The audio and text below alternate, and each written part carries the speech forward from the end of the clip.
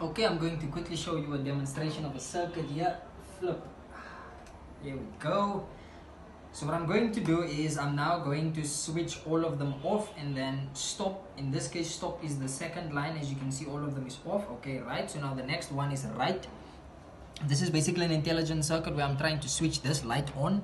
So the logic for right, what is that? The logic for right, it is 1100. Yes, okay, let's do one more. What I'm now going to try and do is I'm now going to say straight. So for straight it is 011. So I'm just going to do that and I'm going to do this. Boom. Okay, right. So let's try one more. Which one can I try now? Let me try a D.